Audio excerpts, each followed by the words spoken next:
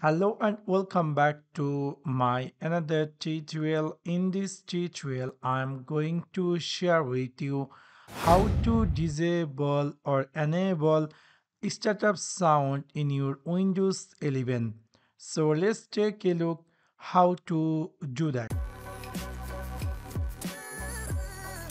You might be recently brought this Windows 11 PC or you might be upgrade from Windows 10 to 11 and you are looking for how to disable startup sound. In order to do that, you need to click in your Windows 11 startup menu and then you need to click here settings.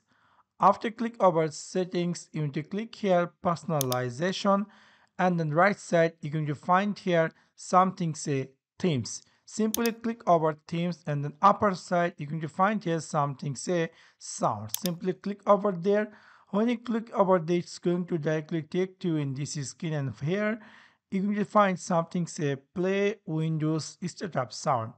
By default it's on. If you want to disable it, you can just uncheck and then make here apply and then make here okay. So from now, if I'm going to restart my PC or if I'm going to turn on my PC every time, I'm not going to hear any startup sounds, which is really quite interesting. Now maybe somehow or some cases you might be want to re-enable startup sound. For that you need to go same section, go here in this 11 start menu and then click here settings and then go here personalization and then click here themes and then click here sounds and then check this play Windows startup sounds and then click here apply and then click here OK. So within this way we can easily enable or disable Windows 11 startup sound in your Windows 11. So that's for now. Thanks for watching my video.